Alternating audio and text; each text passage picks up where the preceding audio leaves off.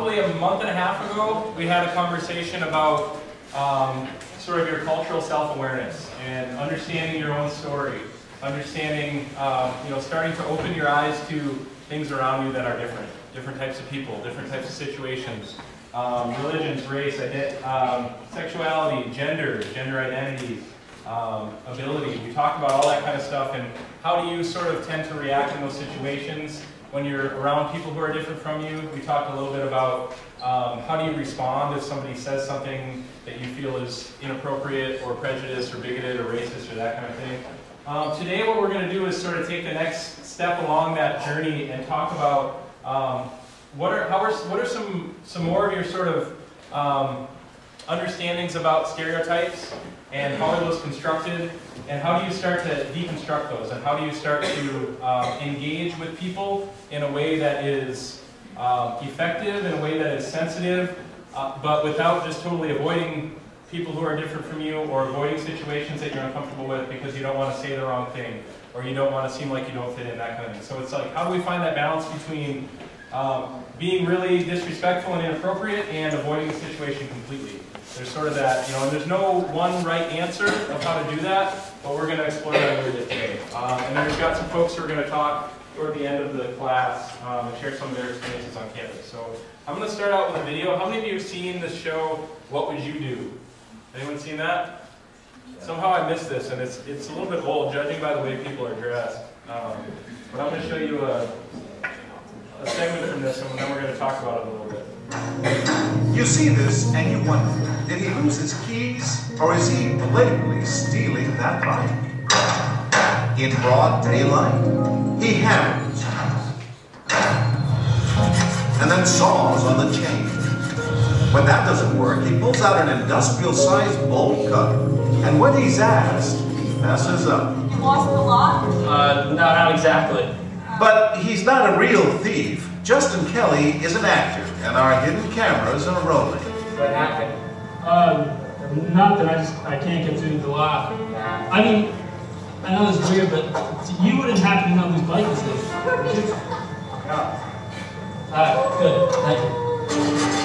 While the scene troubles Tim Lucas enough to turn around for a second look, he's on a family outing. His wife looks alarmed too, but they both move on. Colleen, my wife, she's like, he's totally stealing that bike. She was like, call the cops. It turns out Lucas is a pastor, but our thief's confession is safe with him. It was odd that somebody had all that equipment. But you didn't do anything. No. That's true. That's the bottom line. Lots of people stop and stare. A few even question the actor. That's what I have to ask. Is that your bike? I guess technically no. Okay. Bye. Bye. When no one tries to stop our thief, he ratchets it up a notch with an electric saw, even putting on a pair of goggles. That finally catches the attention of Arlene Menard and her husband George.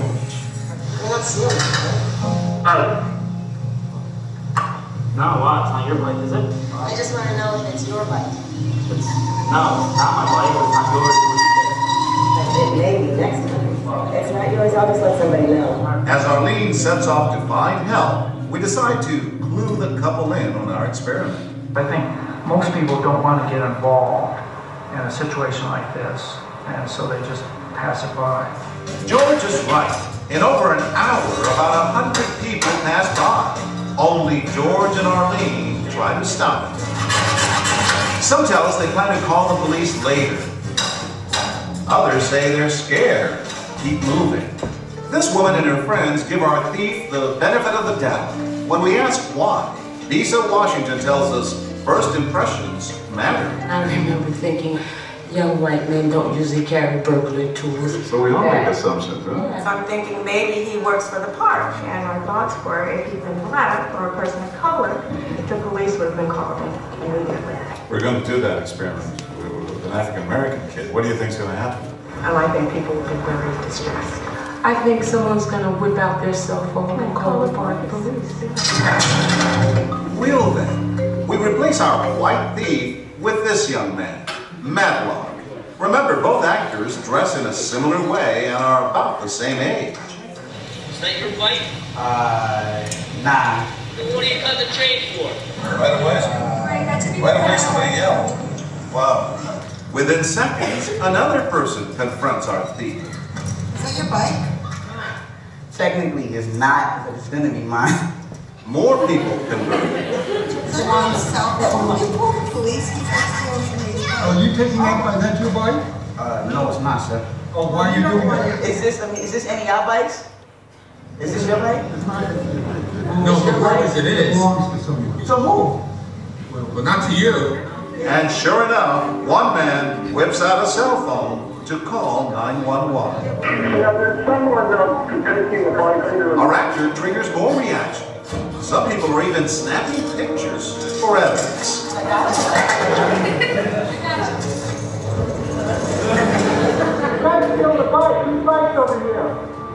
Once everyone moves away, we reset our cameras, and within minutes, another outraged man is yelling. Are you trying to steal that bike? Excuse me, sir, but the bike's been here for days. Like, no one's gonna take it. Well, that's not your bike then. Yeah. You can't just come in and take something from somebody. Excuse me, sir. I'm okay, I'll just take this away. Please, sir, don't touch my stuff, sir. Please, sir, do not touch my stuff. Please. Yeah, all right, but this has been here. Like, who's gonna take it? Well, that doesn't make it your property. Technically, it does. No, it doesn't technically. It's not yours. All right, sir. When we bring out our cameras, David Robb wants us to go after the thief. That kid in the red shirt is hacking away at Mike. It's not his. And he has the right to take it and steal it. And he's come here with tools, obviously. You know, sir, my name is John Quinones, and this is part of a TV show called What Would You Do? You were pretty upset. I'm not. It's important that we speak up in these situations. I think so. It just seems like the right thing to do. Everyone insists that justice is colorblind.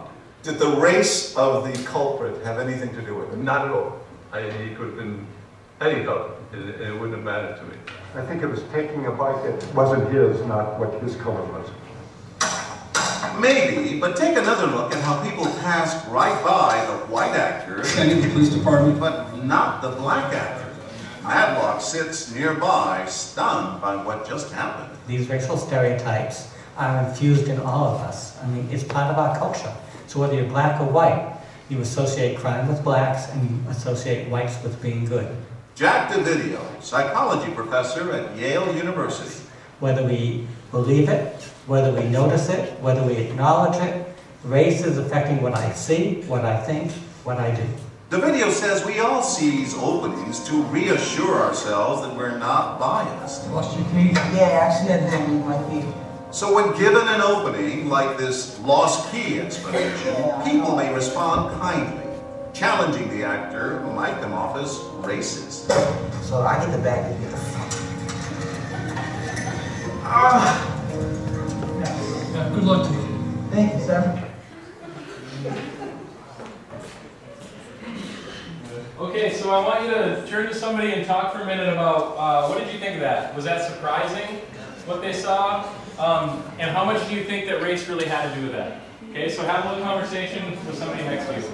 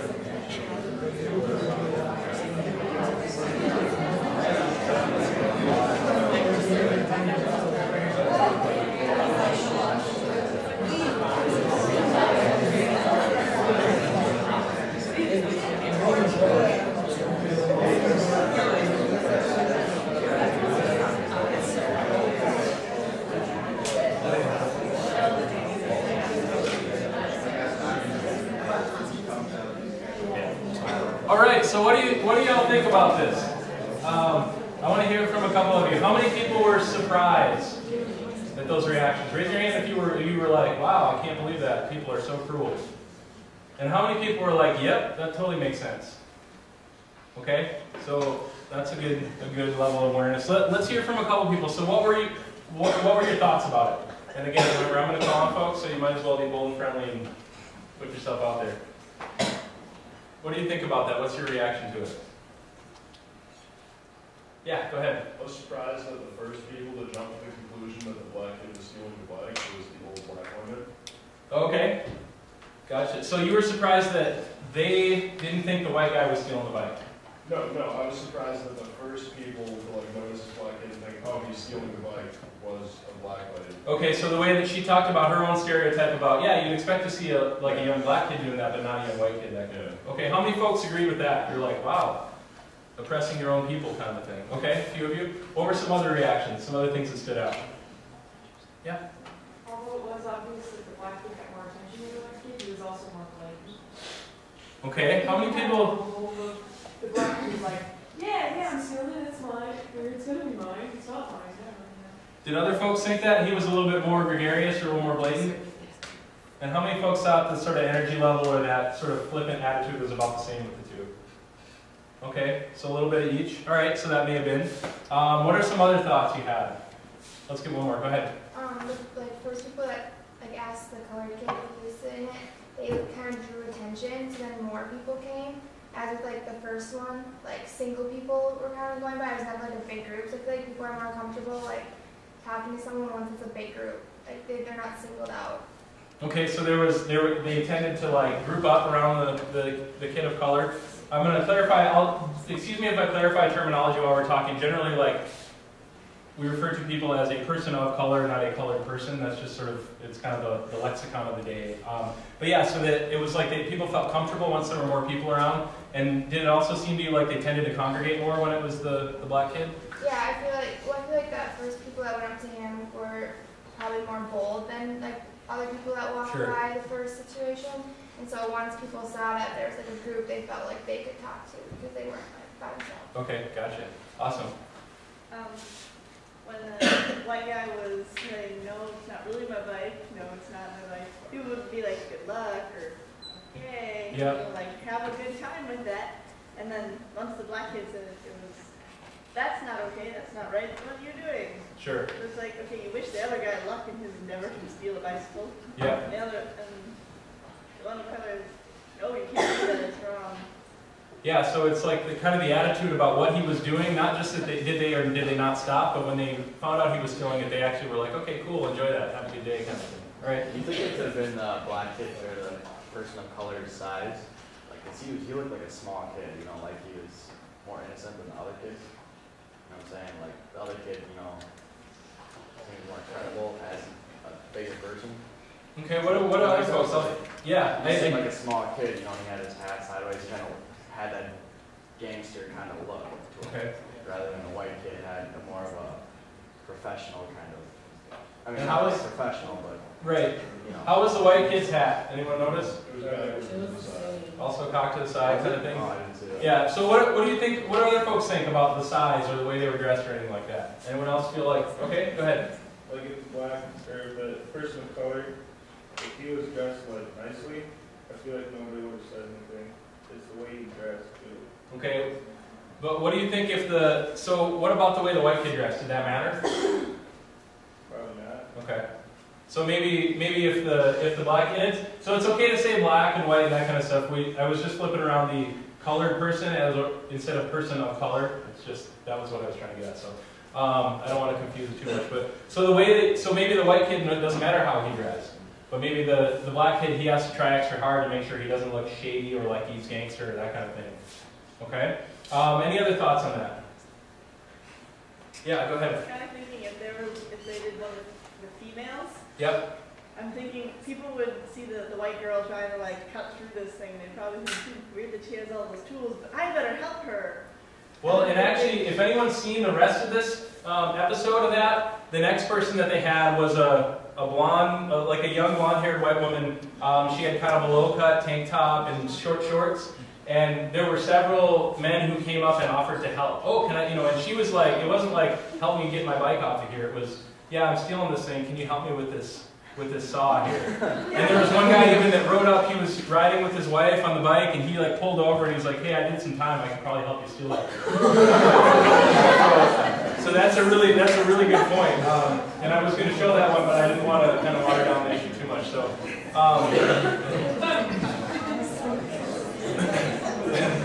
so any other thoughts on that video? Anything that we missed on there? So it seems like folks agree to a certain extent that race definitely had a part to play in it. And I think that, and I appreciate some of you for being honest about, well, maybe it was just because of the way he was dressed or his age or his size or that perception, but those are the kind of games that we play with ourselves. Because we, you know, like at the end, what the guy said was, people don't want to appear racist, so they asked the kid, hey, is that your bike? He said, yes. And then there was like, oh, I don't want to seem like I'm racist, so I'm going to help this kid take this bike off of him, even though, you know, whatever. So maybe that's kind human nature, maybe that's whatever. But we play these games with ourselves, taking our perceptions of what we think is going on in the world and what we see, and then try to play back what's the right thing to do, or how should I be thinking about this, or whatever. But what I'm going to challenge all of you to do today is to be willing to stretch those perceptions. Because a lot of times I think that we, as people, tend to get stuck in our ways of thinking about these things.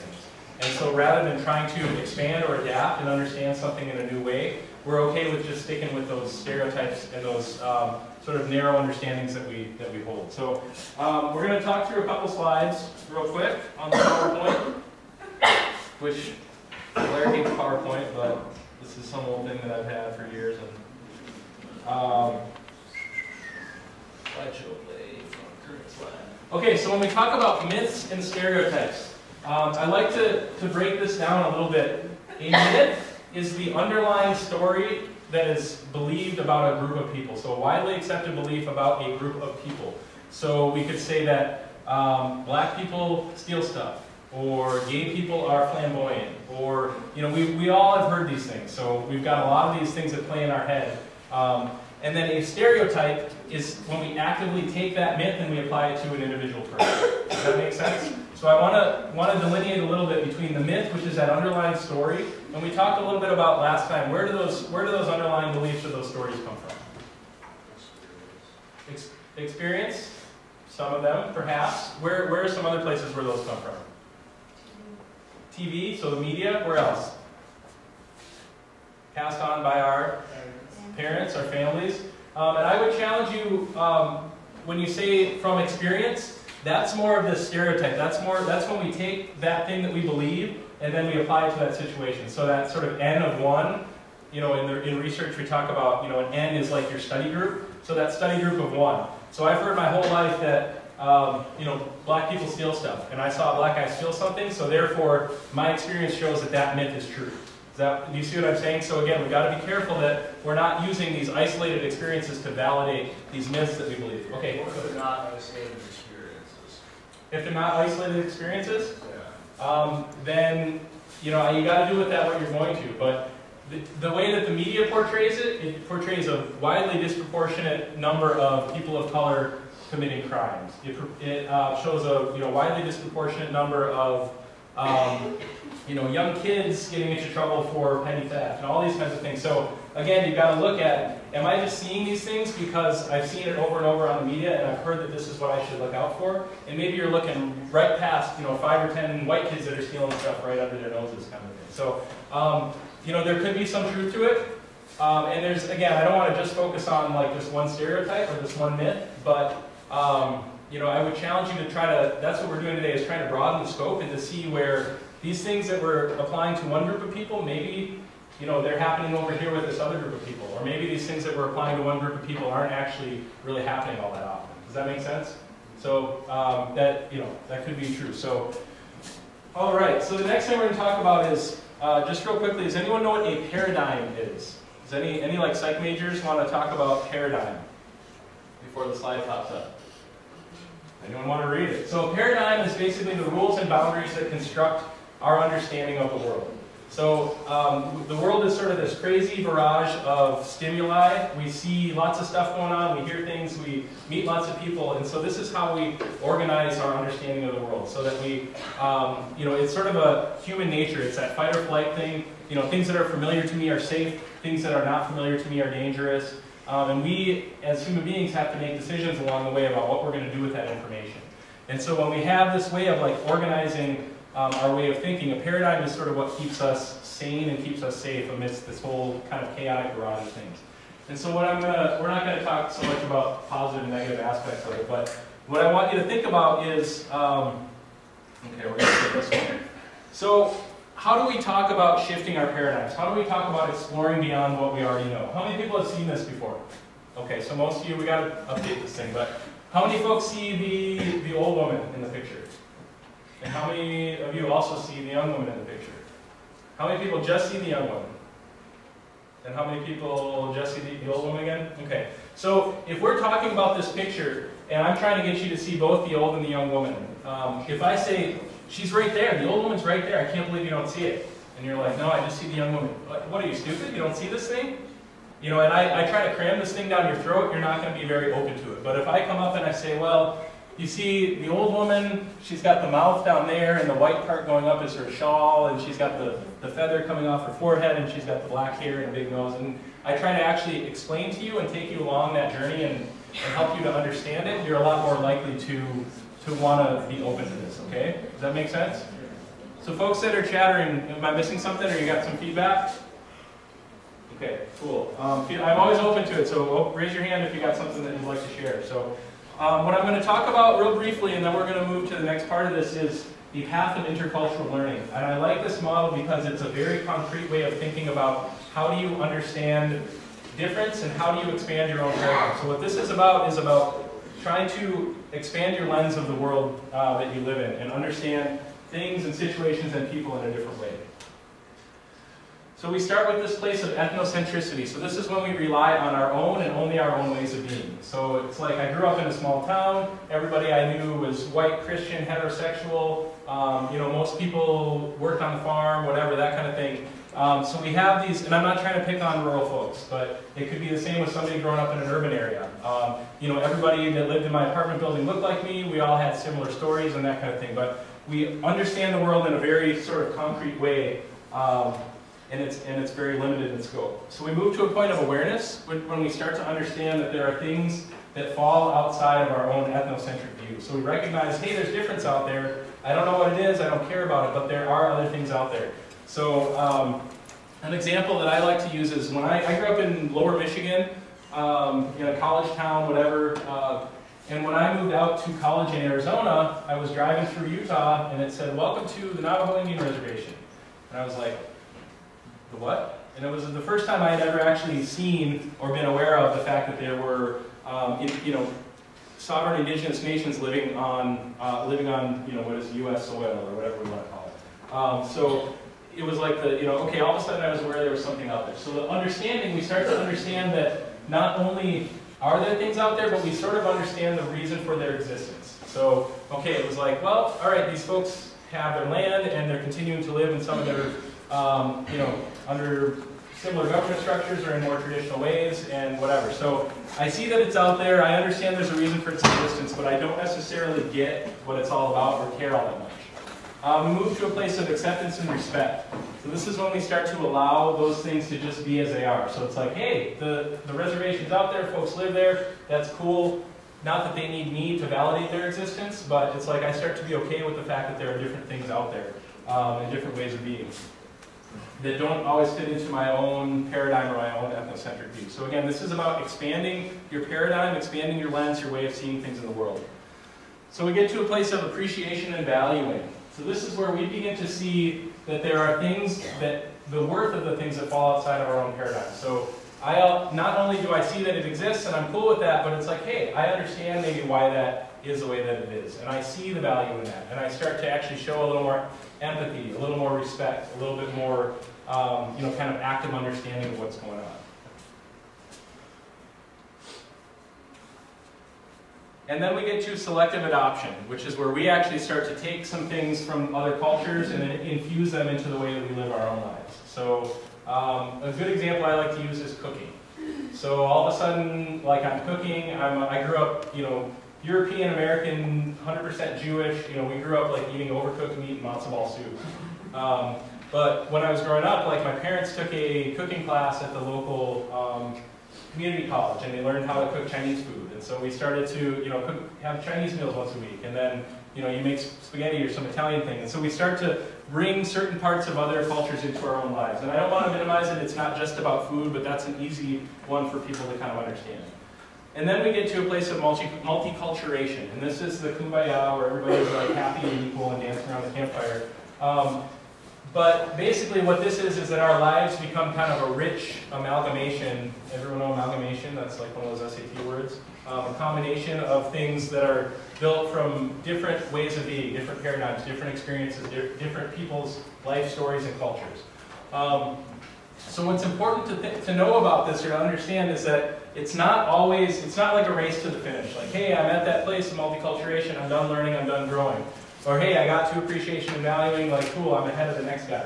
But this is a constant journey, a constant expansion of your paradigm and your worldview and your understanding. And so what we're trying to encourage you to do is to be willing to chip away at that throughout your college experience, throughout your lives.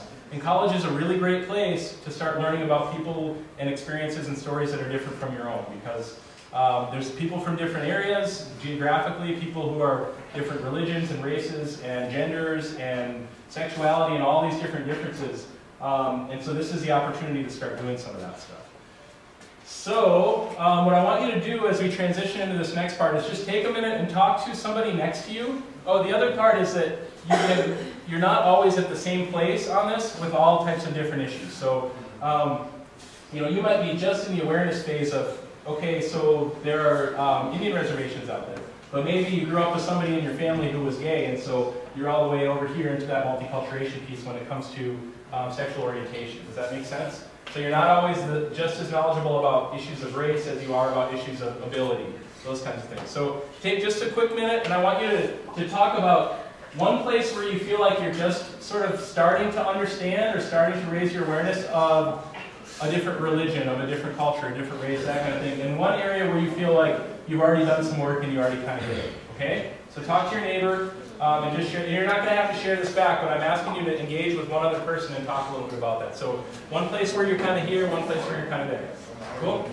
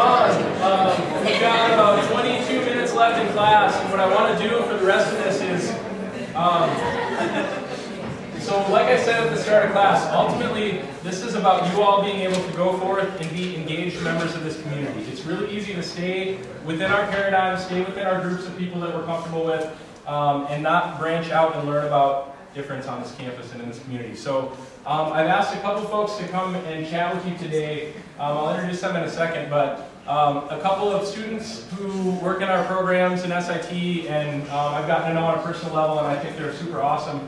And I want to give them the opportunity to talk about their perceptions of how cultural differences play in on this campus. So how do they perceive cultural difference on this campus? And what is their sort of advice to all of you as you're starting to move along in this path of intercultural learning? How can you do that in a respectful way? And how can you do that without just totally avoiding it?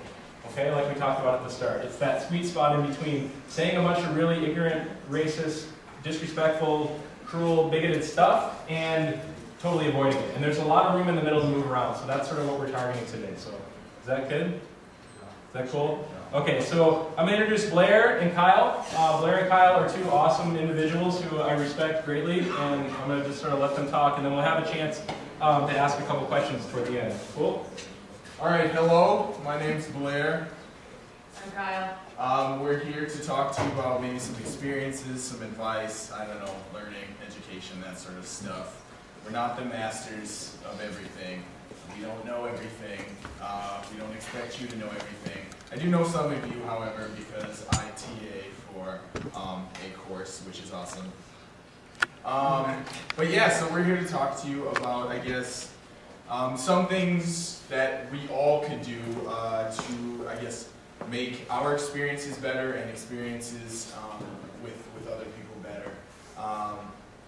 You know, and we don't want to share all our experiences. I'm sure we could talk for days, but what we have, I mean, 15, 20 minutes to speak to you about some of the stuff that goes on campus. And I think one thing I want to say is this is a really great tool, like Danny said, and you can sort of place yourself on the chart because it is important to understand people with different backgrounds or different identities. Did you want to say anything? Okay, so I guess, you know, on a daily level, I think for me, one of the most important things when talking about these different issues, it's not necessarily the big stuff that's out there, whether it's the issues with the election and all this other stuff. I know we're all busy. We all got jobs. Well, we don't all got jobs.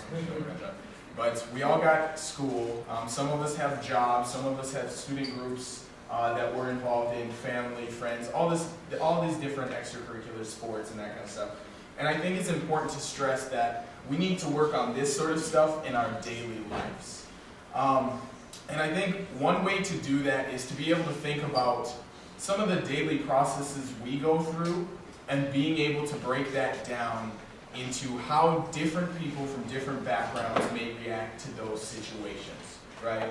And how different people with different identities might feel in certain situations. Does that make sense? I mean, I think that kind of makes sense. So, for instance, in the video, right, you saw two different experiences with one young white man, one young black man, and we saw what played out. But in reality, we don't get to see how that plays out, right? I mean, luckily there was a camera crew to film the reactions and show us the result of, you know, two different people performing the same tasks with different racial identities, right? And so we were fortunate enough to be able to observe that. In the real world, that's not how it works. So for example, today I was standing at the bus stop, right where the sign is. And there's a couple women, young women, standing about 15 yards away from the bus stop, right? And I always stand right next to the bus stop because sometimes bus drivers pass me by. And so I'm standing next to the bus stop, and the bus driver, you know, pulls about 15 yards past me and opens the door to those young women. Now, it's not an issue, but here's where I wanted to point back to the video. Is in the video we get to see that reality, where in our daily lives, if we're not part of the dominant identity, and we all have some sort of dominant or subordinate identity, we don't know what's really at play. And I think that's important to think about. So do I know that this bus driver pulled past me because of what I look like? No, I don't know that.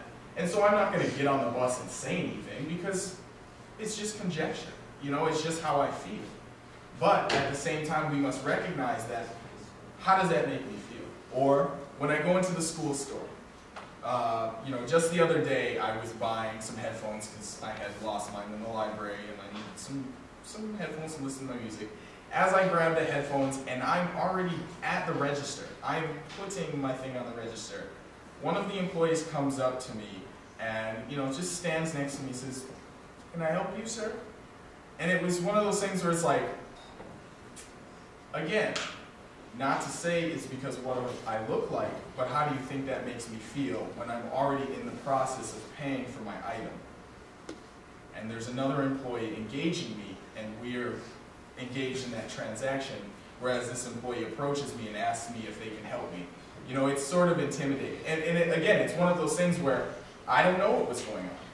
And you know, one thing I do want to point out as a social psych student, and are any of you psych students, psychology?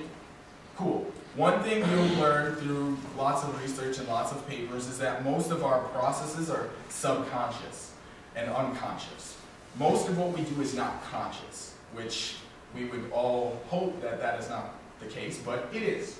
And so I don't know what this person was doing, if they actually had a conscious thought to approach me because of what I look like, or was some subconscious thing that they decided to approach me because they thought something was wrong. Either way, it's just one of those daily little things that happens, and it leads up to microaggressions. Do you have any examples of that you want to? Things leading to microaggressions? Yeah, sure. Microaggressions or little experiences like that. I guess my experiences are a little different. I have what would probably be considered an invisible minority on several levels. So when you look at me, you're probably like, why is there a white kid standing at the front of this classroom talking about being different? And so as someone who does not identify as heterosexual and as someone who does not identify as cisgender, I have a little bit of an experience than Blair probably does. I just threw out some terms you guys probably might not know. Do you guys know what heterosexual and homosexual is? Sort of, yes? Yes? Okay. I'll keep asking until you look like you know that you're paying attention. Now, have you guys ever heard of someone who's transgender? Yes? So you guys know what that means? Okay. I'm someone who identifies as transgender. So now you can all say you've met someone wonderful. You're probably now to the next little circle bubble on the thing. So I walk through my day and people offend me and usually they don't know it. Similar to how Blair has experiences, I think, where people say things to you or do things to you that they're not really sure why they did it or why they feel that way. People do and say things to me that they're not even sure that they've done that correctly or that they've offended me or that I'm uncomfortable.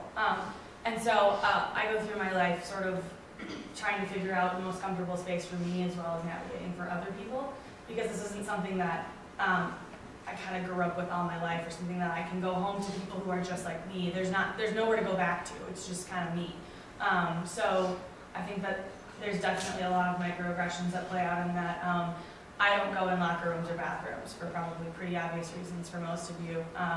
There's scary places where microaggression turns to major aggression, if you will, pretty quickly. So I guess that's sort of where that part of my life revolves around. Totally bad if I asked your question. No, that makes sense. That's cool. And I think, you know, like I said before, we all belong to some sort of dominant group, whether, you know, we're white or we're able-bodied or we're Christian or whatever. I mean, I myself am a male. I was born in this country. I am able-bodied. English is my first language. And so I have a lot of privileges over many people. And I think it's important to recognize, you know, what sort of privileges we do have. And be able to break those things down. I mean, how many of you use the stairs on a daily basis? I do. You know, I think most of us use the stairs at least once or twice a day. I see some people use the elevator to go up 2 floors that I know are able-bodied, like, you know, they were just pumping iron in the gym, and then they go take the elevator. I'm like, come on. But anyway, I think it's one of those things we have to think about. I mean, if you have 2 classes in a row, how much time do you have to get to the next class? 10 minutes, right? Well, if you can't, or if you're not able to use the stairs, you have to think about a new route to take. And that's going to take you some time. You know, and those are the types of things we want you to think about. So I guess, I don't want to talk forever, but I'll open it up. And do any of you have any questions, or do you want to share an experience, or whatever, comments, concerns? And I really urge you guys to ask questions even if you feel like you don't have the language. Intention often is the best thing to preface things with, like, hey, I don't know how to say this, but I'm curious, or I want to know how to better this or something. So especially in an educational environment, now would be the time when you can't corner people in the hallway and ask them questions. So you could, but it can be uncomfortable for you and them. So like, what are some ways people are like offended you without knowing being transgender? Well, I mean, it's pretty much an everyday thing. People will see me and they'll automatically assume my gender. They'll automatically assume who my partner might be. They'll automatically assume things like that. And it's those statements that really can elevate to being hurtful because it's just me. I gotta stand up for myself. And then that's when things can often get very combative because it's not a topic that a lot of people know a lot about. And so it's easy for me to make someone else uncomfortable when I'm trying to just be like, hey, that kind of made me uncomfortable. And then they're like, that's not what I meant. Or they kind of like, you know, like, I don't even know what that means or things like that. It just very quickly escalates very fast. And it's different, but I feel like we all kind of are, in our generation, able to have some conversations about race, that race exists in some aspect. You know, and a lot of people don't think that who I am exists in some aspect. They just think I'm confused, or that I'm, I don't know, or like being rebellious or I'm going through a phase. And so it's those kinds of conversations that then quickly lead to political conversations or religious conversations, which are obviously the hot button topics of our generation, especially around the election. So I guess a lot of times people will automatically assume my gender, and that's something that everybody does every single day. I can probably guarantee you that every single one of you will look at someone else you don't know and say, okay, that person looks like a woman, I will use she and her.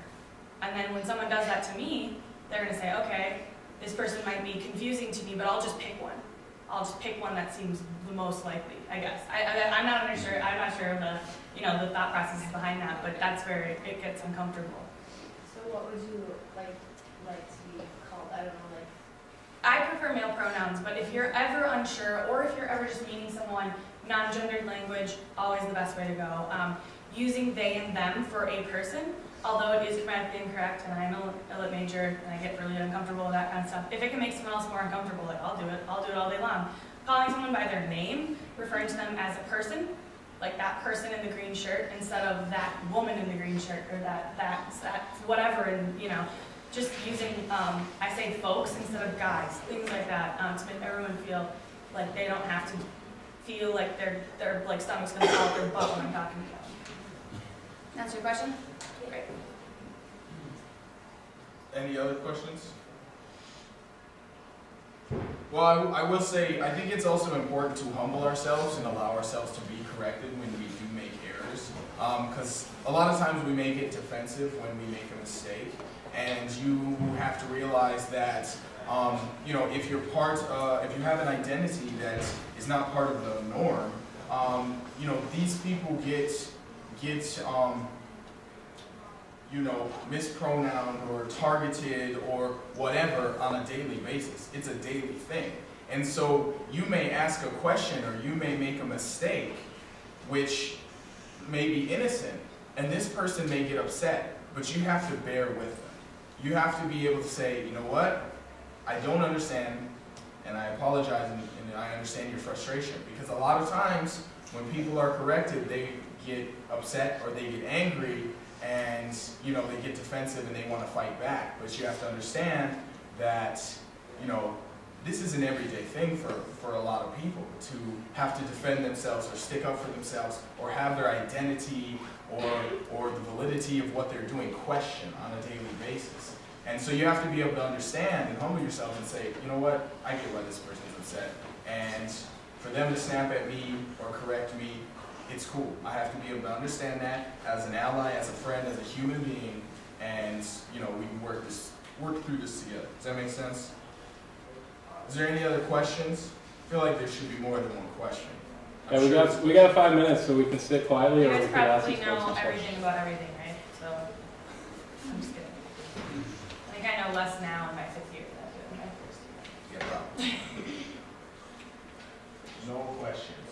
None. We will sit and stare at you for the next 5 minutes. Serious. Done it before. Yeah. Yeah.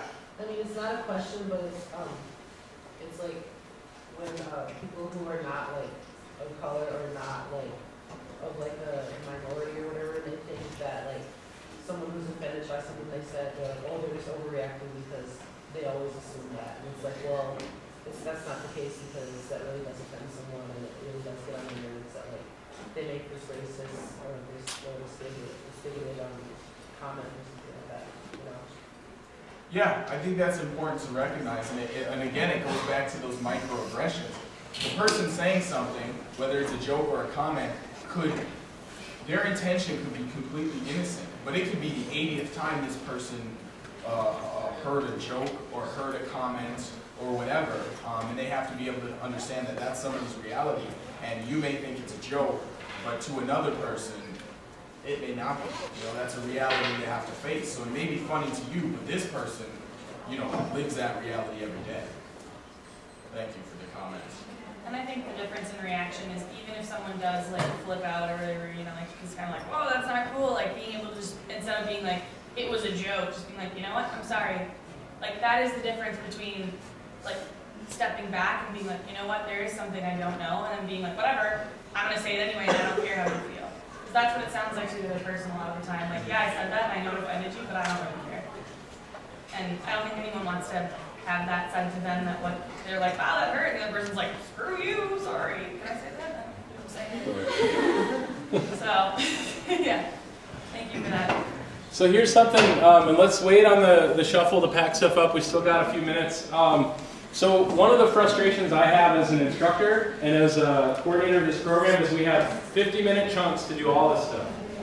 And then when I talk for 20 minutes or 25 minutes, then that limits, you know, their opportunity to talk even more.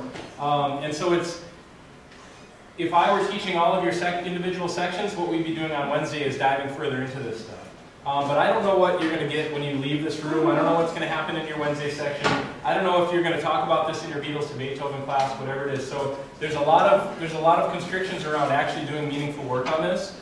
But what I'd like to hear from the two of you, if you can give like one piece of advice. If these folks all want to leave, and well, it's a blue screen now, but you all want to try to expand your paradigm and expand your consciousness in an active way about the way that the world works, what's kind of one piece of advice of how they can do that on this campus in a meaningful and in a respectful sort of way? Does that make sense? Okay, so like one piece of advice, so if you're taking nothing away from this other than what they're going to tell you, take these pearls of wisdom. Oh, it's tough to give one piece of advice. I guess my advice is in parts. One, be honest and open. Two, I mean, speak your mind, but respectfully. Three, question everything.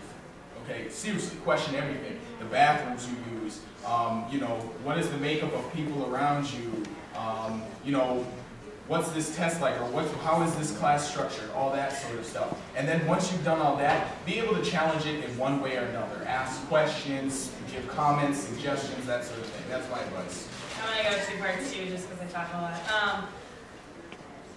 One, go to a group. Go to an extracurricular, what is it, the student organization or something? What? It's like a student organization? Yeah, go to a student organization, whether you go to their meetings, whether you go to their meeting space, whether you go wherever they congregate, and just be in that space. You don't necessarily have to say anything, you don't necessarily have to do anything, but just listen.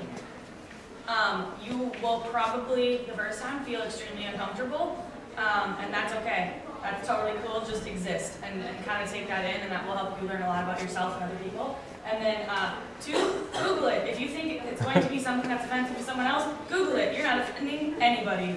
And that's always my big piece of advice. You might want to go up and ask someone a really uncomfortable question. If you don't know if it's uncomfortable, try Googling it. You might not get the right answer, but you might have more knowledge than you did before. So ask questions. Awesome. All right, thank you folks.